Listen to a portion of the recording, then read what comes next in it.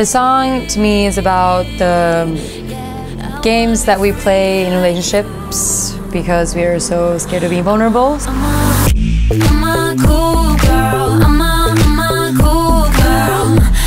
Ice cold, I roll my eyes at you, boy. You kind of decide just to, it's almost like you stay cold and don't really show your emotions to kind of have the upper hand in a way, and it's, I don't know why it's like that, but I feel like a lot of people do it, and it's like, you know, everyone hates the game, but we still play it, so.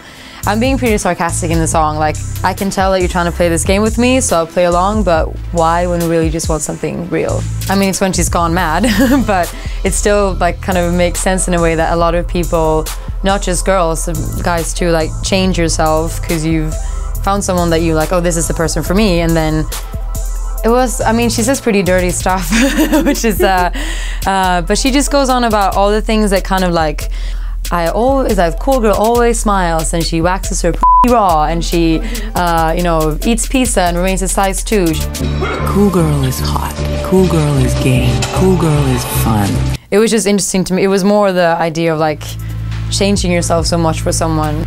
I mean, we all do that, but it's like a kind of a strange thing to do, because why do you want someone who doesn't really want the real you? I think it's a really great introduction to the whole album, both just like the new sound of it. It's more of a lighter song. It's a little cheeky, and it was fun to come out with something that wasn't, you know, a knife to the heart twist, kind of like most of the last record.